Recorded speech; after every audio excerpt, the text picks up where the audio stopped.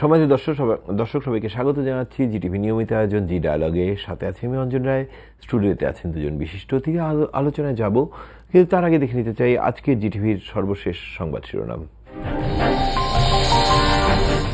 নতুন কৌশলে সক্রিয় হতে চায় জামায়াত, আদর্শে পরিবর্তন আসবে না মন্তব্য বিশ্লেষকদের। মারাত্মক ভুল শুধু না, অপরাধ, সেই ভুল এবং অপরাধের শাস্তিও হয়েছে এবং এটাকে ওরা যদি স্বীকার করে বলে যে আমরা ক্ষমা চাই, তাহলে এটা হলো সত্যের স্বীকৃতি। সত্যের অস্বীকৃতি দিয়ে কোনো রাজনৈতিক দল দাঁড়াতে পারে না।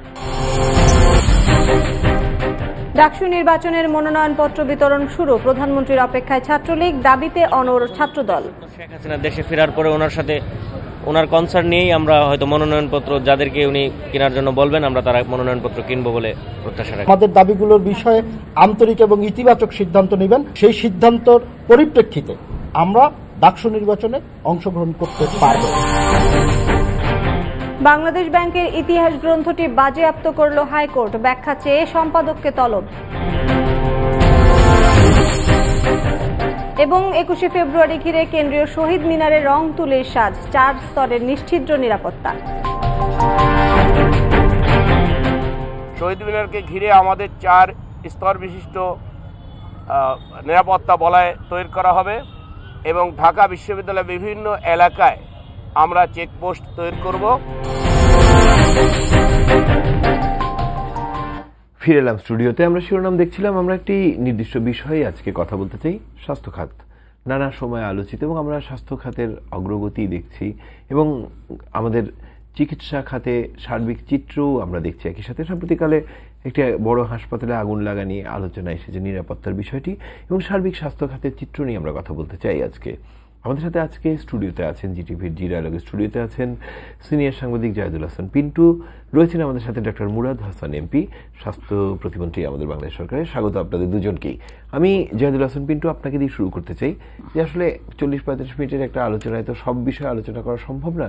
আমরা যে এই খাতটিকে দেখি যে বেশ কিছু বিষয় সম্প্রতিকালে আলোচনায় এসেছে, আবার বেশ কিছু বিষয়ে প্রচণ্ড রকম প্রশংসিতও হয়েছে আমরা দেখেছি, এবং তার মাঝখান থেকে যদি আপনি আপনার লেন্সটি রাখেন, আপনার বক্তব্য।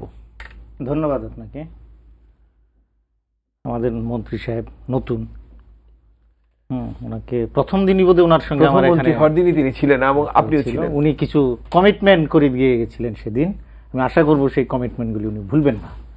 সময় রয়ে গেছে, এখনো তো মাত্র কয়েকদিন। যাই হোক, এই স্বাস্থ্য মন্ত্রণালয় বা স্বাস্থ্য খাতে আমি যা দেখি, বাংলাদেশের অনেক উন্নয়ন অগ্রগতিও যেমন আছে, আবার বেশ কিছু অনিয়মের প্রশ্নও আছে। আমাদের স্বাস্থ্য সেবার মান বেড়েছে, নারী স্বাস্থ্য ভালো হয়েছে, শিশু পুষ্টির বেড়েছে, গড় আয়ু বেড়েছে। স্বাস্থ্য ভালো না থাকলে তোর গড় আয়ু বাড়ার কথা না। এখন 72 বছর বয়স বোধহয় আমাদের গড় আয়ু, যেটা আপনার আজ থেকে 47 স্বাধীনতার পর আমাদের সেটা 50-এর কোঠায় ছিল। তো সেই দিক থেকে আমি যদি দেখি, তারপরে আমাদের দেশে ঔষধও প্রায়, শিশু মৃত্যুর হার কমাটা গড় আয়ু বৃদ্ধির ক্ষেত্রে সবচেয়ে বড় ভূমিকা রেখেছে। সেটা তো অবশ্যই, এটা নিয়ে তো আমাদের মাননীয় প্রধানমন্ত্রী পুরস্কারও পেয়েছেন। তা এর বাইরেও আমাদের ওষুধও আপনার অনেক বাংলাদেশে এখন সব তৈরি হচ্ছে, মোটামুটি 99 ভাগ ওষুধ বোধহয় আমাদের নিজস্ব, এক্সপোর্টও হচ্ছে। তা আমি বললাম যে এগুলো ভালো। এখন আমরা সাংবাদিকরা তো অপর পিঠটাও দেখি মুদ্রার।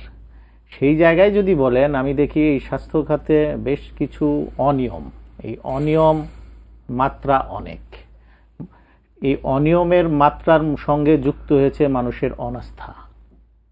সেই অনাস্থাটা, দেশের স্বাস্থ্যসেবার প্রতি অনাস্থা আসলেই অনেক বেশি, যে কারণে আমার দেশ থেকে বোধহয় প্রায় 10 লাখ লোক বাইরে চলে যাচ্ছে ট্রিটমেন্টের জন্য। হয়তো সেই ট্রিটমেন্ট আমার দেশেও হয়।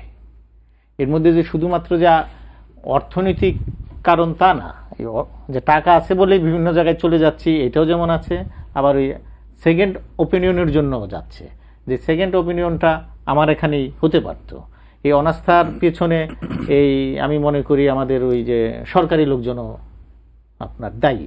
কারণ আমাদের রাষ্ট্রপতি বলেন, এই প্রধানমন্ত্রী নিজে চেক আপ বাংলাদেশের হসপিটালে করেছেন, যে কেউই ছোটখাটো ট্রিটমেন্টের জন্য যখন বাইরে চলে যান, তো মানুষ তো মনে করে তার মানে এই দেশে তো ভালো ট্রিটমেন্ট হয় না বলেই তো উনি বাইরে যাচ্ছেন, স্টাইল হয়ে ওঠে। সেইটা যে আবার একদম আপনার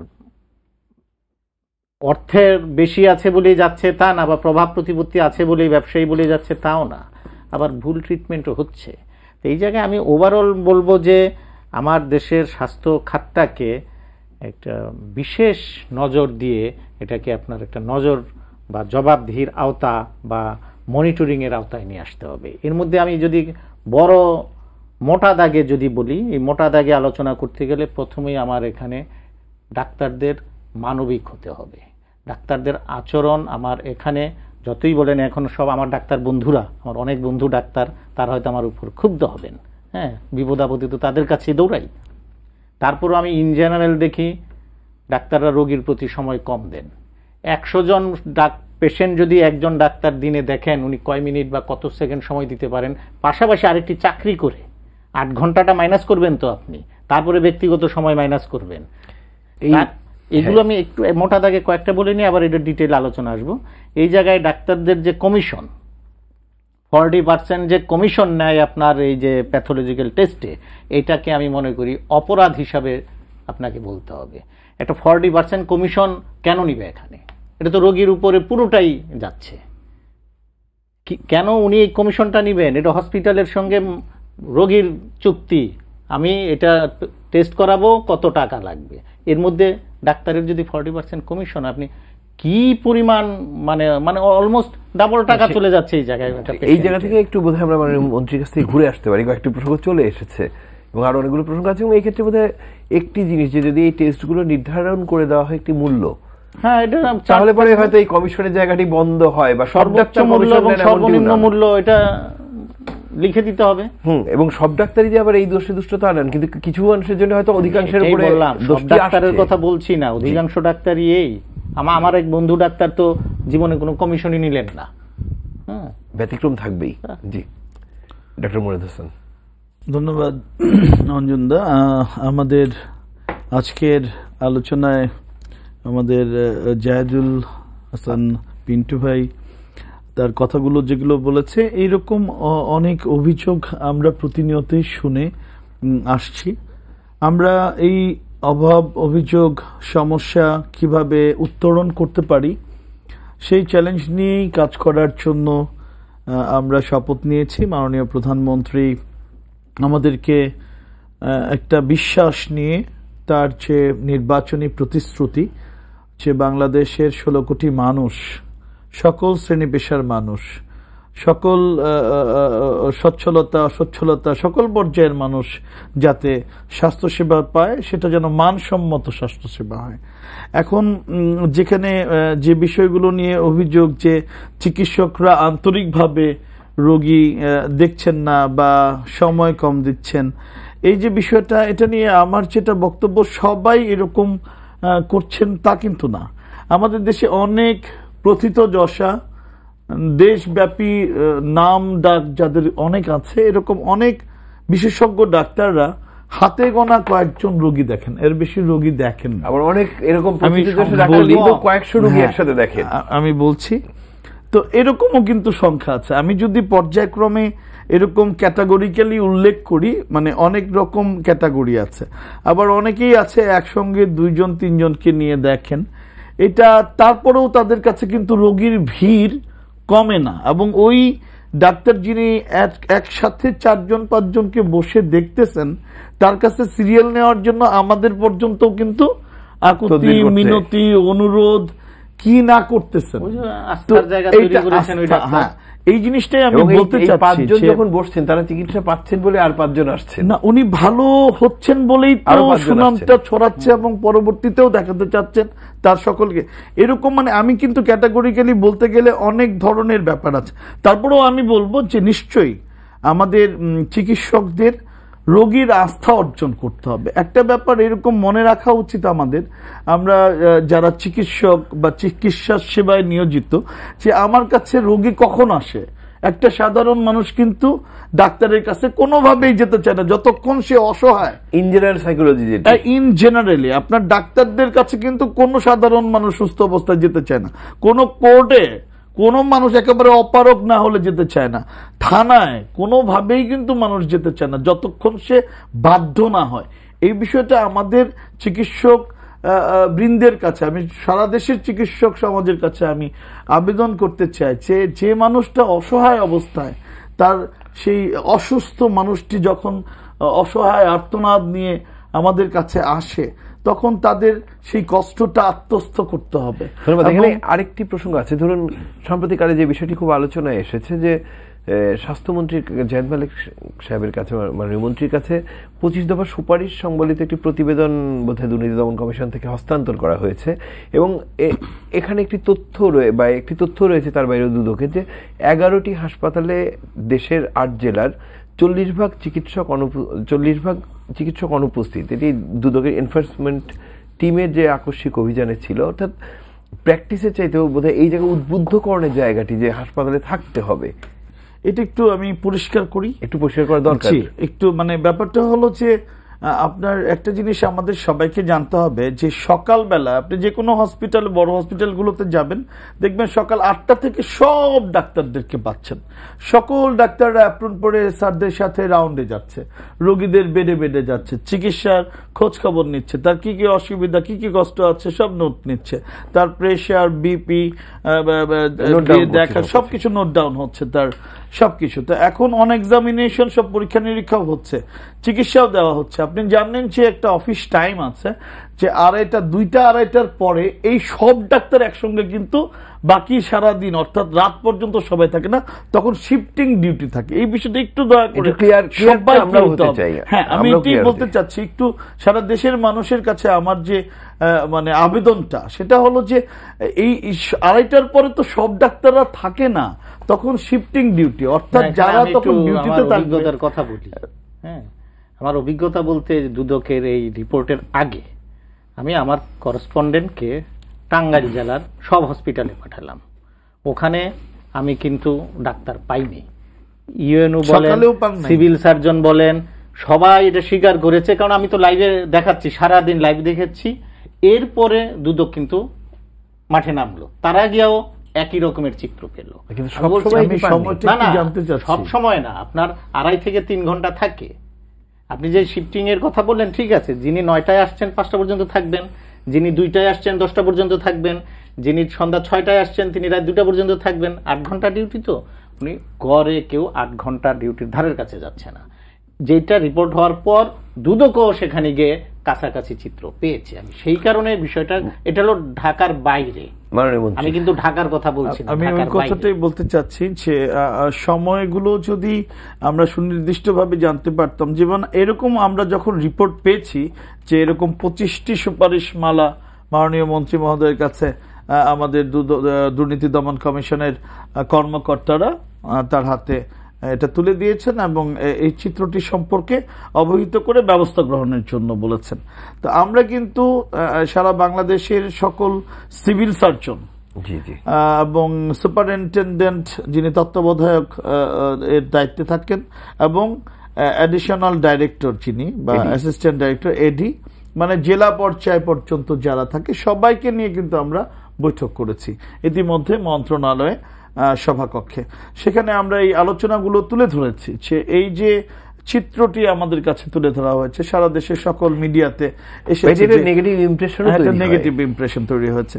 আমরা কিন্তু যে এই 11টা জেলা জানি, কারণ আমাদের ওই রিপোর্টের সঙ্গে সঙ্গে আপনি সিভিল সার্জনকে ফোনও করেছি। হ্যাঁ, এটা আমি জানি, এটা আমি রিপোর্টেই দেখেছি। ফোন করে প্রত্যেকটা জেলার সিভিল সার্জনকে আমি নিজে ফোন করেছি, মাননীয় মন্ত্রী নিজে কথা বলেছেন, আমাদের সচিব মহোদয় থেকে শুরু করে মন্ত্রণালয়ের কর্মকর্তা, প্রত্যেকটি জেলায় কিন্তু আমরা একেবারে তাদের দায়িত্বপ্রাপ্ত সিভিল সার্জন থেকে শুরু করে তত্ত্বাবধায়ক থেকে শুরু করে অ্যাসিস্ট্যান্ট ডাইরেক্টর থেকে শুরু করে সবাইকে নিয়ে আমরা বসে বলেছি যে এই ডাক্তারদের উপস্থিতি নিশ্চিত করতে হবে। ইতিমধ্যে আপনারা জেনে থাকবেন যে আমরা ফিঙ্গার বায়োমেট্রিক যে ব্যবস্থা, সেটা আমরা যে যতক্ষণ উনি আসবেন হসপিটালে, যে সময় প্রবেশ করবেন বায়োমেট্রিক ফিঙ্গার প্রিন্ট দিবেন এবং বের হওয়ার সময় দিবেন, এবং এটা আমরা মনিটরিং করব মন্ত্রণালয় থেকে।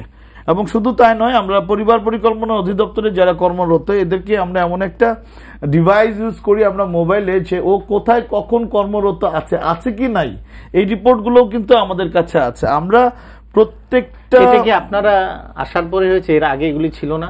গত 10 বছরে তো এই মন্ত্রণালয় এটা বাধ্য করতে পারে না ডাক্তারদের উপস্থিতি। এত আগে ছিল না। আমি অবগতির জন্য জানাই যে এটা খুব বেশি দিন হলো না, আমরা কয়েক মাস হলো যে এই কার্যক্রমগুলো আমরা শুরু করেছি, এবং আমরা এই 1.5 মাস আমরা এই মনিটরিংটা আমরা অনেক বেশি কঠোরভাবে, এবং আপনার এই অনুষ্ঠান থেকে আমি জানাতে চাই যে আমি ইতিমধ্যে বলেছি অলরেডি আমরা কয়েকটা জেলায় গিয়েছি, হয়তো আপনারা নিউজ পান নাই, আমরা না জানিয়ে গিয়েছি। না জানিয়ে যাওয়ার কারণে আমরা নিউজ পাইনি, কিন্তু উপকারটা হয়েছে সামগ্রিকভাবে আমরা বলতে পারি। আমি আপনাদেরকে আশ্বস্ত করতে চাই অঞ্জনদা, যে আপনার এই অনুষ্ঠানের মধ্য দিয়ে সকল দেশের মানুষের কাছে, যে আমরা হয়তো জানবেন না কখন, কারণ জানিয়ে গেলে যেটা প্রবলেম হয়েছে এটা ওই আসল চিত্রটা দেখা যায়, এবং লোকাল মিডিয়া জানবে, তারা আগে থেকে সতর্ক হবে, দৃশ্যটি আরেক রকম হবে। সেজন্য আমরা সারা দেশে আমি একদম আপনাদেরকে আশ্বস্ত করতে চাই, এবং এটা শিওর, এখানে কোনো অন্য কোনো কিছু হওয়ার সুযোগ নেই। আমরা সরেজমিনে সারা দেশে আমরা প্রত্যেক হসপিটাল উপজেলা পর্যায় পর্যন্ত আমরা যাব, চমৎকার। এবং এখানে অবস্থাটা, বাস্তব চিত্রটা আমরা নিজেদের রিপোর্ট তৈরি করে আপনাদের সামনে। মাননীয় আমি আসবো আপনার কাছে। পিন্টু ভাই, আরেকটা জিনিস যেটি আসে, যে অনেক ক্ষেত্রে স্বাস্থ্যকেন্দ্রের চিকিৎসকরা একদম প্রত্যন্ত বা দুর্গম এলাকায় থাকছেন না, এই অভিযোগটা যেমন আমরা খুব সহজভাবে করতে পারছি, এবং যেটি হয়তো অনেকাংশে থাকতে পারছেন না, কিন্তু সেই থাকার জায়গায় যে একজন চিকিৎসক থাকবেন সেই জায়গার প্রস্তুতিটি আমরা কতটুকু নিতে পারছি?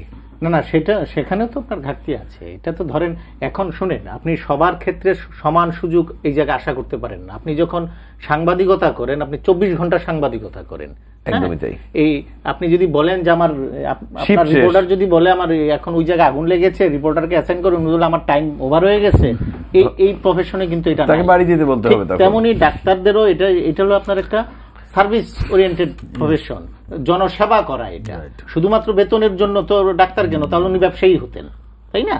তো উনি যখন জনসেবামূলক কর্মকাণ্ডে যাচ্ছেন, ওনার এথিক্যাল ভ্যালুসটাও আরো উন্নত হবে, এটাই স্বাভাবিক। এখন সেই জায়গায় আপনি যে প্রশ্নটা করেছেন, হ্যাঁ, এখন একটা উপজেলায় যখন একজন ডাক্তার যান, উনি হয়তো তার বাচ্চাকে পড়ানোর জন্য ভালো স্কুল পান না, ওনার ওয়াইফকে রাখার মতো ভালো পরিবেশ পান না, ফ্যামিলি নিয়ে থাকার, এটা আপাতত মেনে নিয়েই তো উনি জয়েন করেছেন। হ্যাঁ, ওইটাও একসময় ক্রমান্বয়ে সেটাও একসময় উন্নত হবে। আমরা এখন সেন্ট্রালাইজ, সব তো ঢাকা কেন্দ্রিক, আমাদের এটা তো আস্তে আস্তে ডিসেন্ট্রালাইজ হচ্ছে। তো সেইটা আমার মেনে নিয়ে এটা করতে হবে। সেই মানার সঙ্গে আমি মনে করি কিছু বিধিবিধান যুক্ত করে দেওয়া উচিত, সেই তাহলে আরোট্য হবে। বিধিবিধান বলতে ধরেন, একজন ইন্টার্নকে আমি তো 1 বছর দেই, ইন্টার্নটা 2 বছর করে দেন। এরপরে উনি যদি উপজেলা বা ইউনিয়ন স্বাস্থ্য কেন্দ্রে যদি 3 বছর বা 4 বছর বা 2 বছর জব না করেন, সবাই তো উচ্চ শিক্ষার জন্য চলে আসেন, উচ্চ শিক্ষার জন্য এখানে আসেন, তুমি 3 বছর ওখানে ডিউটি করো, তারপরে উচ্চ শিক্ষার জন্য তুমি পারবে, সেইখান থেকে পয়েন্ট যোগ হোক উচ্চ শিক্ষায়। তো সেই জায়গাগুলো আপনার করতে, কারণ তখন তো পাশ করার পর তো একটু ইয়াং ডাক্তারই থাকে। হ্যাঁ, তো ওই সময়টায় আপনি একটু সংগ্রাম, কষ্ট, যে কোনো প্রফেশনই আছে, তো সেইটুকু আমার মেনে নিতে হবে। মাঠে রিপোর্টিং করতে করতে তো আপনিও এখানে, ধরেন আমার 30 বছর পর আমি আজকে সম্পাদক হয়েছি, তাই না? তো আমি যদি প্রথম দিনই সম্পাদক হয়ে যেতাম তাহলে কি হতো? তো আমি সেই জায়গায় বলছি যে চিকিৎসকদেরও আপনি বাধ্য করেন কিছু কিছু জায়গায়। ডক্টর মুরাদ হাসান এমপি, না, এটা আমাদের পিন্টু ভাই অত্যন্ত সুন্দরভাবে বলেছে যে এখানে একটা মোরাল ভ্যালুজ, ইথিক্যাল একটা ভ্যালুজ ডাক্তারদের আর সাধারণ যে কোনো পেশার মানুষদের চেয়ে বেশি থাকতে হবে। কারণ আমাদের জেনেভা ডিক্লারেশনের কথা আমরা জানি যে একজন ডাক্তার যখন মেডিকেল কলেজে পড়তে যাবে তার যে শপথগুলো, ওথ নিয়ে পড়াশোনা শুরু করতে হয়, এটা আমরা যেন ভুলে না যাই। কারণ একজন ডাক্তার সে মুনাফা বা লাভের চিন্তা আর সবার মতো করে করতে পারে না, তার তো জীবনটাই সেবার জন্য উৎসর্গ করা। এখানে ওইভাবে তার অত সুযোগ সুবিধার চিন্তা করা যেমন সঠিক না, আবার এটাও ঠিক আছে যে তাদেরও তো ন্যূনতম তারাও তাদেরও জীবনযাপনের অধিকারটি রয়েছে। আধুনিক যুগে, ডিজিটাল যুগে তাদেরকেও সেটুকু ব্যবস্থা নেওয়া আমাদের উচিত। এই প্রসঙ্গে আমি একটু বলতে চাই, মাননীয় প্রধানমন্ত্রী আমাদের এই নতুন সরকার গঠিত হওয়ার পরে 27 জানুয়ারি আমাদের স্বাস্থ্য মন্ত্রণালয় পরিদর্শনে এসেছিলেন এবং সেই দিন মাননীয় প্রধানমন্ত্রীর যে বক্তব্য ছিল এর সাথে আমাদের পিন্টু ভাইয়ের অনেকগুলো কথা মিলে যায়। যেমন উনি বলছেন যে ইন্টার্ন ডাক্তারদের 2 বছর ট্রেনিং করা কেন হবে না, এই কথাটা কিন্তু মাননীয় প্রধানমন্ত্রী বলে ফেলেছেন যে এই যে ডাক্তারদের পাওয়া যাচ্ছে না, 1 বছর যে মেডিকেল স্টুডেন্টরা যে মেডিকেল কলেজ থেকে পাশ করলো সেই হসপিটালে 1 বছর সে তার ট্রেনিং কমপ্লিট করবে, বাকি 1 বছর তার নিজ জন্মস্থান যে জেলায় বা উপজেলায় সেই উপজেলাতে সে তার 1 বছর ট্রেনিং পরিবারের সাথে কাটলো, একটি পরিবারের সাথে এবং এলাকার মানুষের সাথে সেই সম্পর্ক গড়ে উঠলো, চিকিৎসা সেবাটা দিল। এরকম একটা সিদ্ধান্ত নীতিগতভাবে আমাদের মন্ত্রণালয় থেকে নেওয়া হচ্ছে। আর একটা হলো যে থাকার জন্য যে সমস্যাটা, এই ব্যাপারেও মাননীয় প্রধানমন্ত্রী সিদ্ধান্ত দিয়েছেন। যেমন ইতিমধ্যে আপনারা জানেন যে আমাদের সকল উপজেলা স্বাস্থ্য কমপ্লেক্সের ইউএইচএফপিও যিনি আমাদের স্বাস্থ্য কর্মকর্তা, তাদের জন্য প্রত্যেকের জন্য গাড়ি বরাদ্দ করা হচ্ছে। যেমন উপজেলা পর্যায়ে ইউনো সাহেবদের গাড়ি থাকে, ওসি সাহেবদের গাড়ি থাকে, কিন্তু ইউএইচএফপিও যিনি উপজেলা স্বাস্থ্য কর্মকর্তা তার জন্য থাকে না। এটা কিন্তু ইতিমধ্যে কতজন এমন স্বাস্থ্য কর্মকর্তা হবে সারা দেশে? 482টা উপজেলা। বড় কিছু তো না, বড় কিছু না, না এটা অলরেডি 500 জনকে গাড়ি দিতে পারে, খুব বড় প্রজেক্ট না এটা অলরেডি, এটা বাস্তবায়ন। ওই ক্যাটাগরি সব অফিসাররা পেলে তারা কেন পাবে না? সেই ওটা অলরেডি, এবং এটা তো আসলে এক ধরনের কমপ্লেক্স তৈরি করে, তার মধ্যে হীনমান্যতা তৈরি করবে। জি, সেটা পর্যায়ক্রমে ইতিমধ্যে আপনারা জানেন যে প্রায় 70টি উপজেলা কমপ্লেক্সে আমরা ইউএইচএফদেরকে গাড়ি প্রদান করা হয়েছে। পর্যায়ক্রমে সকল উপজেলা কমপ্লেক্সে এই ইউএইচএফপিওর জন্য আমরা গাড়ি বরাদ্দের ব্যবস্থা করছি। আর এটা হলো যে আমাদের থাকার জন্য যে ব্যবস্থাটা, এটা যথেষ্ট ভালো না এবং এটা পুরাতন হয়ে গেছে বা পরিত্যক্ত বাড়ির মতো অবস্থা, যে কারণে ডাক্তাররা থাকতে অসুবিধা হয় এবং তারা বাইরে বাসা নিয়ে ভাড়া নিয়ে থাকে এবং সন্তানদের পড়াশোনার জন্য। তো এখন এই জন্যই মাননীয় প্রধানমন্ত্রী বলেছে আমার গ্রাম আমার শহর। এবার আমাদের নির্বাচনী ইশতেহারের যে প্রধান যে ইশতেহারের বক্তব্যটা, সেটা হলো আমার গ্রাম আমার শহর। আমার গ্রামটাই আমি শহরের মতো করে তৈরি করে নেব, সেখানে সকল সুব্যবস্থা থাকবে। আধুনিক বিশ্বের বা আধুনিক বাংলাদেশের যে আমাদের সকল শহরগুলোতে যেমন আছে ওরকম ভাবে গ্রামে করে তোলা হবে। আমাদের প্রত্যেকটা উপজেলা স্বাস্থ্য কমপ্লেক্সে অলরেডি পিডব্লিউডি গণপূর্ত বিভাগকে মাননীয় প্রধানমন্ত্রী নির্দেশনা দিয়েছেন যে ডাক্তার সহ আমাদের যে জনবল অর্থাৎ সিস্টার এবং সকল আমাদের স্বাস্থ্য সেবায় নিয়োজিত যারা, তাদের জন্য একটা মাল্টি স্টোরি বিল্ডিং। আপনি বললেন, আচ্ছা আমরা বিরতি থেকে ঘুরে আসতে চাই, মনে করে দিতে পারবেন, তারপরে পরে বলবেন যে কথাটা, সেটা হলো পদোন্নতি এবং বদলির নীতিমালাটাও স্পষ্ট হওয়া উচিত। ধন্যবাদ। সময় দর্শক, যেমনটি থাকে প্রতিদিন তেমনটি জি ডায়ালগের নিয়ম মাফিক ছোট বিরতি। প্রত্যাশা জিটিভির সাথে, জি ডায়ালগের সাথে থাকবেন। সময় দর্শক, ফিরে এলাম জি ডায়ালগের স্টুডিওতে। কথা বলছিলাম আমরা, যেখানটিতে এসেছিলেন জাহিদুল হাসান পিন্টু বিরতির আগে। আমাদের সাথে আজকে আছেন স্টুডিওতে সিনিয়র সাংবাদিক জাহিদুল হাসান পিন্টু এবং ডক্টর মুরাদ হাসান এমপি, স্বাস্থ্য প্রতিমন্ত্রী বাংলাদেশ সরকারের।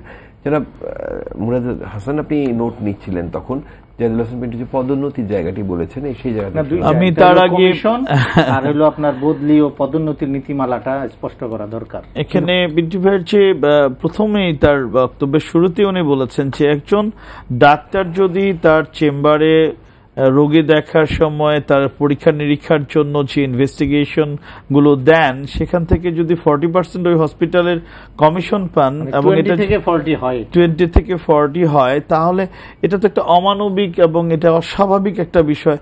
আমি আসলে এই ব্যাপারে এরকম আমরা জানতে চাবো যে যে জায়গায় হসপিটালে ডক্টরদের, যে হসপিটাল এবং যে ডক্টর সাহেবরা এরকম কার্যক্রম, অনৈতিক কার্যক্রম করছে, তাদের ব্যাপারে আমরা সঠিক তথ্য পেলে আমরা ব্যবস্থা গ্রহণ করব। এবং আমি এই অনুষ্ঠানের মধ্য দিয়ে অনুরোধ করতে চাই যে আমরা এই প্র্যাকটিস, প্রাইভেট প্র্যাকটিস সিস্টেমটার ব্যাপারে আমরা কড়াকড়ি একটা নীতি আরোপ করার জন্য সিদ্ধান্ত নিয়েছি।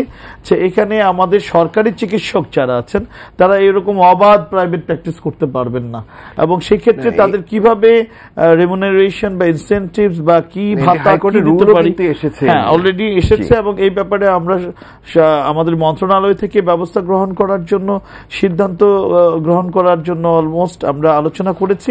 এর পাশাপাশি যে এই যে মানে প্রাইভেট হসপিটালে প্রাইভেট প্র্যাকটিস যারা করছেন তারা এই পরিমাণ কমিশন নিবেন, এটা আমরা চলতে দেব না। এবং এই ব্যাপারে আমরা মনিটরিং খুব শীঘ্রই আমরা এই হসপিটালগুলোতে, আমরা দেশের প্রখ্যাত অনেক হসপিটাল আছে যেখানে বিশেষ করে ঢাকা বা মেট্রোপলিটন সিটিগুলোতে এই ধরনের কিছু বিষয় আছে বলে আমরা শুনেছি। তো আমরা এই ব্যাপারে একটা টিম আমরা মাঠে কাজ করবে এবং এর বিষয়ে আর বদলি পদোন্নতির ব্যাপারে আমরা আজকে পর্যন্ত বলবো যে আমাদের এই সরকার আজকে 19 ফেব্রুয়ারি প্রায় 1 মাস 10 দিন 11 দিন হয়েছে। তো এর মধ্যে আমরা কোনো বদলি, সংযুক্তি, নিজ বেতনে পদোন্নতি এই ধরনের কোনো আইন সম্মত নয়।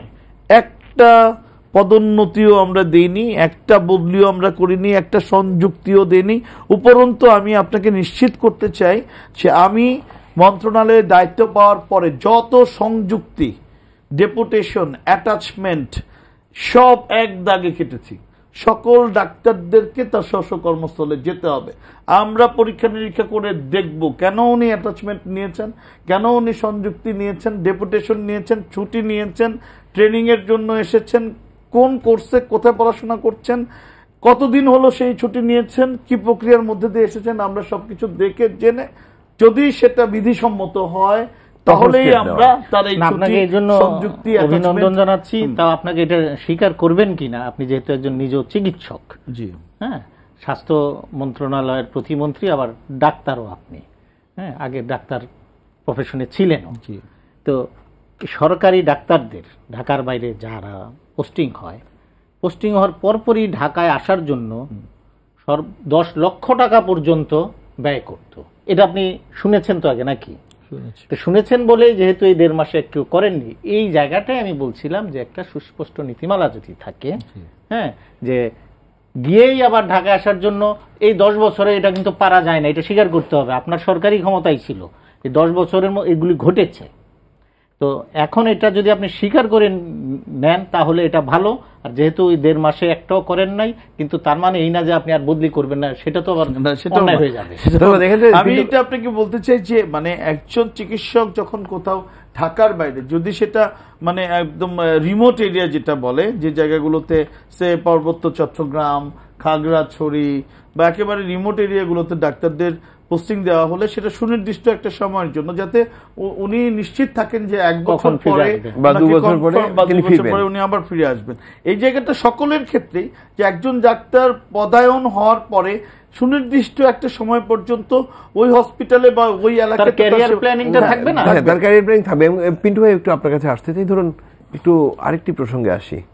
সব সংবাদ মাধ্যমে শিরোনাম হয়েছিলেন তিনি, কাজ করতেন খুব খুব বড় পদে চাকরি করতেন না, কিন্তু বড় মাপের অ্যাকাউন্ট পাওয়া গেল, একজন অ্যাকাউন্টে টাকাও পাওয়া গেল বিস্তর আমরা দেখলাম, এবং সেইটি আসলে একটি বোধহয় অনেক কিছুর প্রতীক হয়ে ওঠে আমরা বলতে পারি। আফজাল, আমি তার কথা বলছি, 12,000 কোটি টাকা না 12,000 কোটি না 10,000 কোটি, এত টাকা আসলে ডিজিট লেখাও কষ্টকর, কিন্তু এবং তার একার উপার্জন এমনটি ভাবাও ভুল বোধ করি, বা একার কমিশন ভাবাটাও ভুল। কিন্তু এই যে আফজাল তৈরি হওয়ার যে প্রবণতা তৈরি হয়েছিল, এবং সেখান থেকে বের হয়ে আসা কিন্তু সবচেয়ে জরুরি জায়গা একটি। না, সেই জায়গাটাই তো আমি এখন যে উনি যে উদ্যোগের কথাগুলি বললেন, এখন পর্যন্ত আমি আস্থা রাখতে চাই, কিন্তু এটা যে কঠিন। কারণ গত 10 বছর বলেন, 15 বছর বলেন, আফজালের ওই টাকা 12,000 কোটি টাকা তো একদিনে হয়নি। আর ওনার একার টাকা, এটা ভাবারও কোনো দরকার, সেটি আমি বলছিলাম। একটা সিন্ডিকেট, যে সিন্ডিকেটগুলো যে বললাম আপনাকে, বদলির জন্য হয়তো 10 লক্ষ টাকা পর্যন্ত খরচ করে। তারপরে আরেকটা ইস্যু আমি আসবো, পারচেজ। চট্টগ্রাম জেনারেল হসপিটালের কথা আপনার মনে থাকার কথা, আপনার 30,000 টাকার জিনিস 3 লক্ষ টাকা দিয়ে কিনেছে।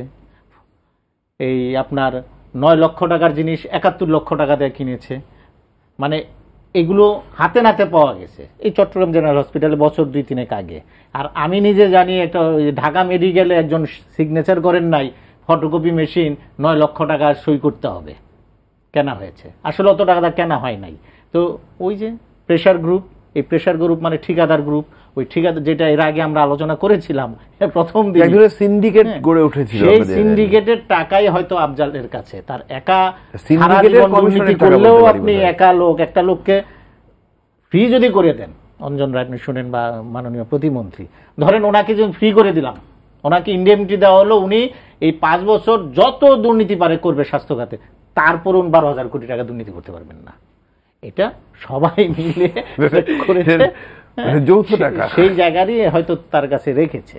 তো সেই দুর্নীতিটা ভাঙা কঠিন, এটা আপনি চাইলে একদিনে পারবেন না, কিন্তু আমি দেখি এটা শুরু হয়েছে। আমি এটাকে আমি কিন্তু এটি বলছিলাম যে একজন আফজাল, শুধু আফজাল নন, একটা ব্যবস্থার বিরুদ্ধে প্রতীকী একটি অবস্থান রাষ্ট্রের, এটি আমরা বলতে পারি, এবং ঘুণপোকার বাড়িতে হাত পড়া, এটিকে আমরা বলতে পারি। আমি বললাম এটা তো অভিনন্দনযোগ্য, এবং এই কারণে আমি বলছি এটাকে ইতিবাচক হিসাবে দেখতে চাই।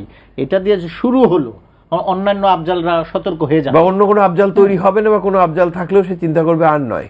এখন এই জায়গায় মাননীয় প্রতিমন্ত্রীর কাছে আমি বলবো যে এই অযথা পারচেজ, অথবা এই যে 10 টাকার জিনিস 100 টাকায় কেনা, এই যে প্রবণতা, 10 টাকার জিনিস 100 টাকায় কেনা আছে, আবার 100 টাকার টেন্ডারে 40 টাকায় অংশগ্রহণ করে কোনো কাজ না করে বা বাজে জিনিস দিয়ে জিনিসটি নেওয়ার প্রবণতাও আছে। দুটোই কিন্তু কাজ করে। এই জায়গায় স্বাস্থ্য খাতে এটা বড় অভিযোগ। এই অভিযোগ থেকে মুক্ত হওয়া কিন্তু কঠিন কাজ না। ওরা এত শক্তিশালী, হ্যাঁ, মন্ত্রণালয় উলটপালট করে দেওয়ার মতো ক্ষমতা রাখে, যেই কারণে আর এক সময় মন্ত্রণালয়ের লোকজন যুক্ত ছিল বলেই কিন্তু এই বছরের পর বছর এই কাজগুলি করে আসছে। আমি শুধু 10 বছরের কথা বলছি না, তার আগে যে হয় নাই তা তো না, তার আগেও হয়েছে, এটাই প্র্যাকটিস হয়ে আসছিল। তো হঠাৎ করে ওই জায়গাটা যখন আপনি হাত দিচ্ছেন, এটা খুব সাহসের পরিচয় লাগে।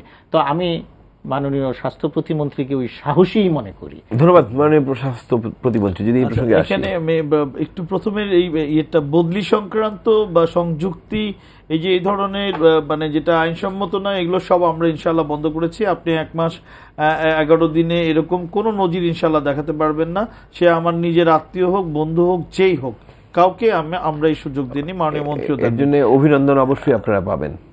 ধন্যবাদ। আর এটা হলো পদোন্নতি সংক্রান্ত, এটা আমরা ডিপার্টমেন্টাল প্রমোশনের ব্যাপারটা অত্যন্ত স্বচ্ছতার সাথে এবং নিয়মের মধ্যে দিয়ে, আমাদের যে নীতিমালা আছে তার মধ্যে দিয়ে প্রমোশন সুনির্দিষ্ট সময় পর পর প্রাপ্য যে একজন ডাক্তার তার যে মাপকাঠির ভিত্তিতে তার প্রমোশন হবে, সুনির্দিষ্ট সময় পরপরই সেটা এটা রেগুলার চলবে, এটাই আমাদের সিদ্ধান্ত। আমরা এই দ্রুত এই পদোন্নতির কাজে হাত দেব।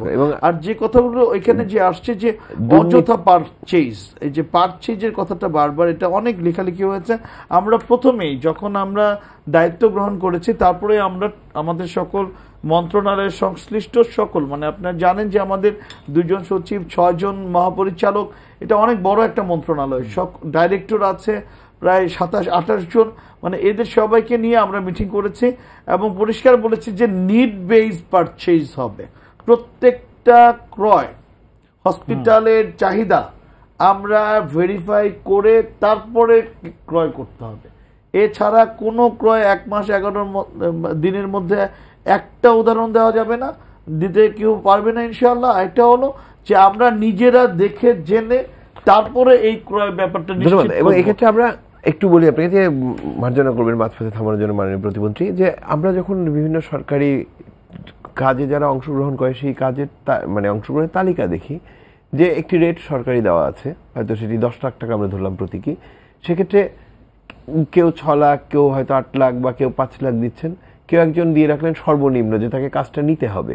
এবং সেই ক্ষেত্রে এই যে একটি প্রবণতা, নিচে টাকা সর্বনিম্ন রেটটি দিয়ে কাজটি নেওয়া, এবং সেক্ষেত্রে কোয়ালিটি কি অ্যাসিওর করতে পারেন তারা সবসময়? এখানে আমরা লোয়েস্ট যে টেন্ডারে যারা লোয়েস্ট হবে তাকে দিতে, আমরা অবশ্যই কান্ট্রি অফ অরিজিন দেখব। আমরা ওই যে মানে যন্ত্রটি বা হ্যাঁ কোয়ালিটি আমরা নিশ্চিত না করে শুধু লোয়েস্ট প্রাইসই কম্প্রোমাইজ করা হবে না। ইভালুয়েশন কমিটি সেটা দেখার কথা, এটা দেখার কথা, দেখা হয়। এবং আমরা আপনার এটা বলতে পারি যে কোনো ক্রয় অযথা করার সুযোগ নাই, না ছিল, হবে না, ছিল, এখন আর হবে না। এবং এটা নিড বেসড হবে, এবং ওই লোয়েস্ট হলেই আমরা যেন তেন কোম্পানির যন্ত্র কিনে আমরা অর্থ, মানে সেই কোম্পানির প্রতি আস্থা রাখার জায়গাটি থাকতে হবে আগে, তারপরে। আর এই আফজাল সম্পর্কিত, মানে আফজালগণ আমি বলতে চাই, বা আফজাল একটি নাম না, আফজাল একটি প্রতীক আমরা ধরতে পারি। আসলে আমি এটুকু বলতে পারি, আমি আজ পর্যন্ত কোনো ঠিকাদার আমাদের কাছ পর্যন্ত আসতে পারেনি। আমি 1 মাস 11 দিনে ঠিকাদার নামক ব্যক্তিরা, যাদের নাম আমি নিজে শুনে এই পর্যন্ত এসেছে, যারা এই যে নিড বেস যে পারচেজ করবেন বলছেন, যারা নিডটা তৈরি করে দিতে, জি, এরা কেউ আমাদের কাছে এসে এই ধরনের সৎসাহস এখনো পর্যন্ত দেখান নাই। তো আমি এটুকু আশ্বস্ত করতে চাই, এই ঠিকাদার বা এই সিন্ডিকেট এরা অন্তত আমাদের কাছ থেকে কোনো আশ্রয় প্রশ্রয় পাবেন না, এবং এই যে আবজালের মতো কোনো নতুন আবজাল হবে না, কোনো ক খ গ বা উদুমধু যদু তৈরি হওয়ার কোনো সুযোগ ইনশাআল্লাহ থাকবে না, কোনো সুযোগ থাকবে। ধন্যবাদ। আমার আরেকটা সাবজেক্ট আছে এই জায়গায় আপনার কাছ থেকে জানা, এটা আমি মনে করি উদ্বেগের বিষয়। কারণ এই সমাজে তো আমরা থাকি, আশেপাশের লোকজন, বন্ধু বান্ধব, আত্মীয় স্বজন যাদেরকে দেখি, এখন যেটা শুরু হয়েছে যে ট্রেনটা, এটা আমি বলছি প্রাইভেট মেডিকেল কলেজগুলো নিয়ে। বাংলাদেশে বোধহয় এখন 64টা প্রাইভেট 69টা বেড়েছে না, পুরনো রিপোর্ট আমার, যে 69টা প্রাইভেট, 36টা সরকারি। হ্যাঁ, এই 69টা প্রাইভেট মেডিকেল কলেজের 8-10টা কি 12-13টা মানসম্পন্ন নিজস্ব ক্যাম্পাসে আছে, নিজস্ব না, তারা ধরেন যে ডাক্তার উপহার দিচ্ছে মানসম্পন্ন, কিন্তু অভিযোগ হলো এই বাকি 50টার মতো হসপিটাল না আপনার মেডিকেল কলেজ, যাদের হসপিটাল থাকার কথা, যে হসপিটালও অনেকের নেই, ক্যাম্পাস অনেকের নেই, হ্যাঁ, কোনো কোথাও চান্স না পেয়ে টাকা দিয়ে ওই হসপিটাল ওই মেডিকেল কলেজগুলোতে শিক্ষার্থী নিচ্ছে। তারা যে ডাক্তার হয়ে বের হয়ে আসছে, সে ডাক্তারদের চাকরিও পাচ্ছে না, কারণ অনেক জায়গায় তাদেরকে নিচ্ছে না, কারণ ওই কলেজ থেকে পাশ করে আসছো, কি শিখিয়েছে আমরা জানি, কারণ ডাক্তাররা এটা আসলেই জানে। তো এই যে ডাক্তার প্রজন্ম বেরোয় আসছে, এটার ভবিষ্যতে অপচিকিৎসার ঝুঁকি বেড়ে যাচ্ছে প্রথমত।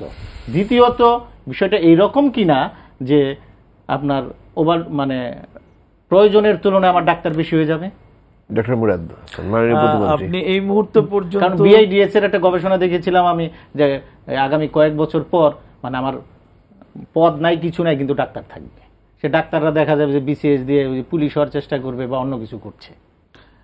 এখন বাংলাদেশে যে পরিমাণ আমাদের চিকিৎসকদের সংখ্যা, তার তুলনায় সারা দেশে জনসংখ্যার এটা যদি অনুপাত আমি বলি, একজন ডাক্তারের প্রায় 6000 মানুষের জন্য একজন করে ডাক্তার এই মুহূর্তে আছে। সরকারিভাবে যদি আপনাকে বলি, তাহলে 30 থেকে 32,000 ডাক্তার সরকারি চাকরিতে আছে। থাকার স্ট্যান্ডার্ড কত আন্তর্জাতিক? আন্তর্জাতিক স্ট্যান্ডার্ড বলতে একটা মানুষ, একজন ডাক্তার সর্বোচ্চ কতজন মানুষের সেবা নিশ্চিত করতে পারে, এরকম ধরেন 100 জন বা এরকম 200 জন, এরকম এক এক রকম হবে, 500 জন হতে পারে। তাই আমার কথাটা হলো যে এটা কিন্তু অপ্রতুল এখনো। তবে এই কথা আমি একমত যে মানে এই আমাদের পিন্টু ভাইয়ের যে কথাটি, সেটা হলো যে মেডিকেল কলেজ, প্রাইভেট মেডিকেল কলেজগুলো মানসম্মত নয়, সেখান থেকে যে চিকিৎসকরা বের হয়ে আসছে, এরা অবশ্যই ঝুঁকিপূর্ণ চিকিৎসক। এরা কি সেবা দিবে? সেবার জন্য সেবা দিতে গিয়ে আরো মানুষের ক্ষতি করে ফেলবে। এই ব্যাপারে মাননীয় প্রধানমন্ত্রী সুনির্দিষ্ট নির্দেশনা প্রদান করেছেন যে মেডিকেল কলেজগুলোর স্ট্যান্ডার্ড কম্প্রোমাইজড, অর্থাৎ ভালো নাই, তাদের নিজস্ব হসপিটাল নাই, রোগী দেখার সুযোগ নাই, যাদের ল্যাবরেটরি নাই, যাদের যতটুকু পরিমাণ ক্লাসরুম, বিল্ডিং, ক্যাম্পাস থাকার প্রয়োজন, যে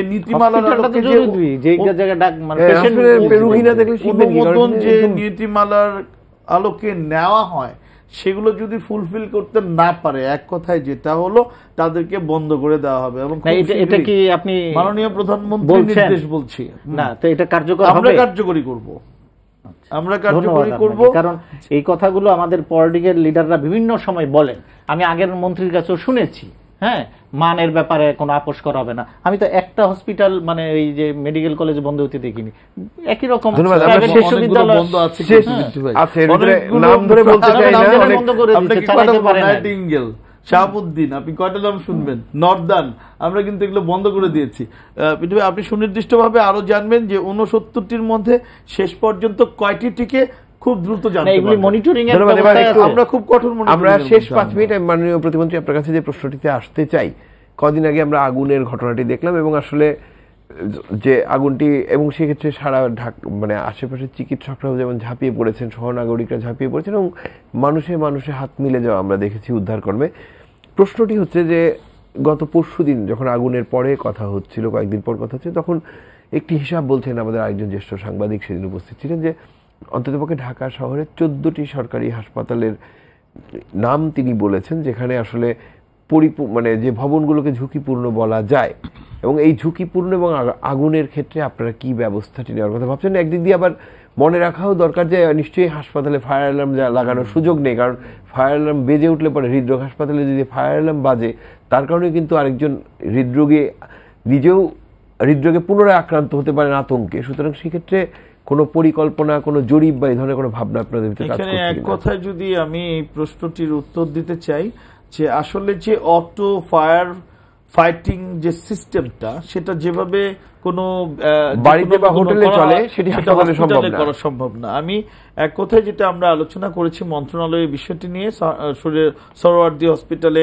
এই ঘটনাটি হওয়ার পরে, এটা আসলে এককভাবে স্বাস্থ্য মন্ত্রণালয়ের সিদ্ধান্ত গ্রহণের বিষয় না, এটা আন্তঃমন্ত্রণালয় আলোচনার মধ্যে, যেমন স্বাস্থ্য মন্ত্রণালয় লাগবে, এখানে আমাদের স্বরাষ্ট্র মন্ত্রণালয় লাগবে, পূর্ত মন্ত্রণালয় লাগবে, ত্রাণ এবং দুর্যোগ ব্যবস্থাপনা, এই 4টি মিনিস্ট্রি কমপক্ষে লাগবে।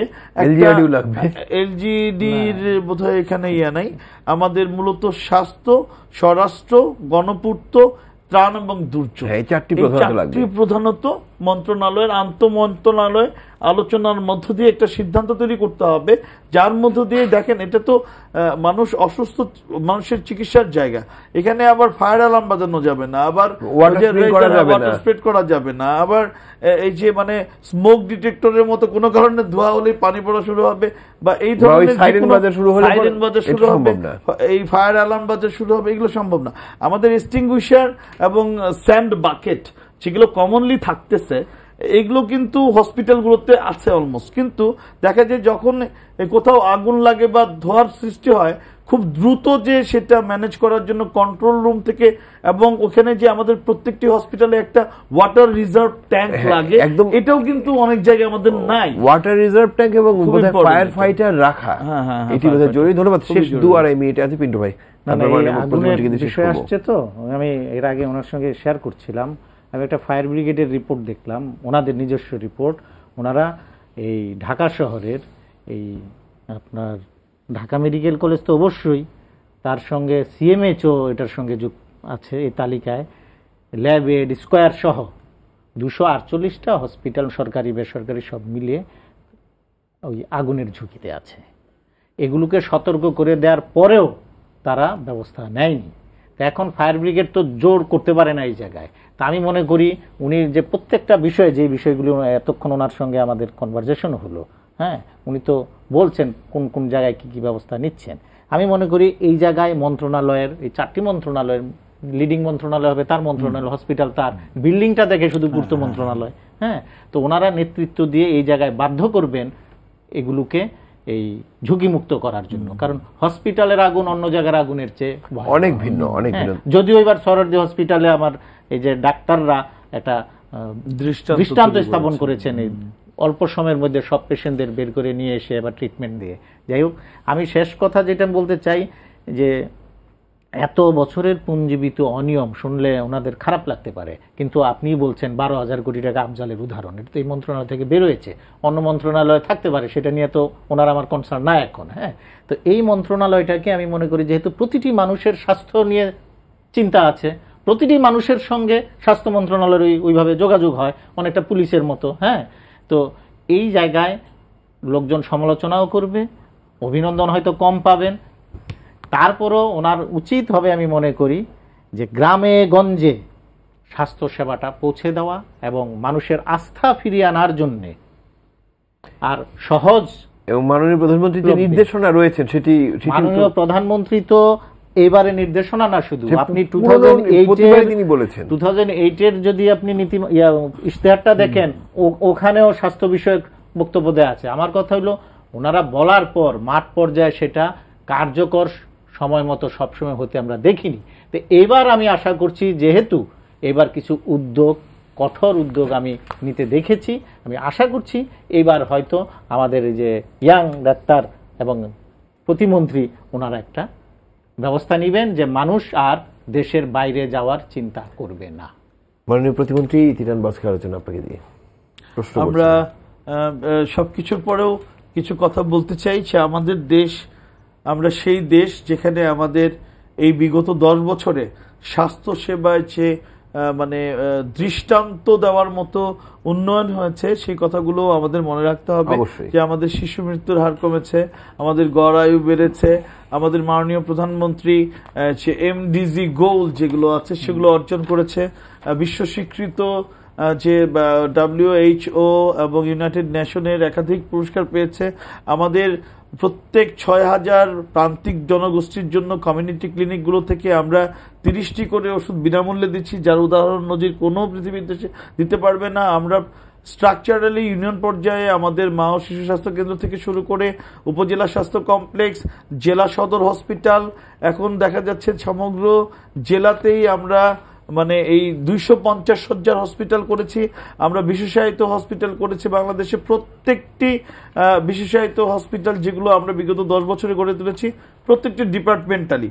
এবং আপনি আরও জেনে খুশি হবেন যে ক্যান্সারের চিকিৎসার জন্য, হৃদরোগের চিকিৎসার জন্য এবং কিডনি চিকিৎসার জন্য প্রত্যেকটি বিভাগীয় শহরে 100 শয্যার আধুনিক হসপিটাল করা হচ্ছে। পর্যায়ক্রমে জেলা পর্যায় পর্যন্ত আমরা হৃদরোগ, ক্যান্সার এবং কিডনি চিকিৎসা রোগীর চিকিৎসার জন্য ব্যবস্থা করছি। আমরা সারা বাংলাদেশে যে পরিমাণ মেডিকেল কলেজ হসপিটাল তৈরি করেছি, আপনি জানেন যে বঙ্গবন্ধু শেখ মুজিব মেডিকেল বিশ্ববিদ্যালয় ছাড়াও আরো 3টি বিশ্ববিদ্যালয়, রাজশাহী এবং চিটাগং এবং সিলেটে 3টি বিশ্ববিদ্যালয় স্থাপনের কাজ অনেক দ্রুত গতিতে এগিয়ে চলছে। প্রত্যেকটি বিভাগে আমরা মেডিকেল বিশ্ববিদ্যালয় স্থাপন করব। আমাদের স্বাস্থ্য সেবাকে আমরা এমন একটি পর্যায়ে পৌঁছানোর জন্য উদ্যোগ মাননীয় প্রধানমন্ত্রীর হাতে নিয়েছে। এই বাংলাদেশে কোনো অনিয়মের কারণে সেই স্বাস্থ্য ব্যবস্থার সুনাম নষ্ট হয়ে যাবে, এই সুযোগ এই মন্ত্রিসভায় থেকে আমরা এই মন্ত্রণালয় থেকে ইনশাআল্লাহ। ধন্যবাদ জনাব জাহিদুল হাসান পিন্টু, ধন্যবাদ জনাব ডক্টর মুরাদ হাসান এমপি, মাননীয় স্বাস্থ্য প্রতিমন্ত্রী। আপনি সময় দিয়েছেন এবং অনেকগুলো প্রশ্ন জানার ছিল এবং আপনি প্রথম দিন বলেছিলেন, পিন্টু বলেছিলেন যে আমরা আসবো, কথা বলবো। আপনি সেই ধারাবাহিকতা রক্ষা করেছেন এবং সম্মানিত দর্শক, আসলে মানে সমস্যাগুলো 5 বছর 10 বছর বা এত কম সময় নয়, দীর্ঘকাল ধরে জমে ওঠা সমস্যা। এবং আমরা জানি যে যদি একটি সামান্য জঞ্জালও এক কোণে জমে সেটি সরাতে সময় লাগে, কিন্তু সরানোর জন্য যেটি সবচেয়ে বড় দরকার সেটি হচ্ছে কমিটমেন্ট। সেই কমিটমেন্টের জায়গাটি যদি স্থির থাকে, নিশ্চয়ই আমরা এমনিতেই অনেকগুলো জায়গায় আমরা এগিয়ে এসেছি স্বাস্থ্য খাতের, এবং যে প্রান্তিক বিষয়গুলো বা যে বিষয়গুলো আলোচনায় রয়েছে নিশ্চয়ই সেই সময়টি আসবে একদিন মন্ত্রী বলবেন যে এই বিষয়গুলো চলে গেছে, এবং যদি সবাই আন্তরিক হই সেই সময়টি আসা কিন্তু খুব দূরের নয়। শুভরাত্রি।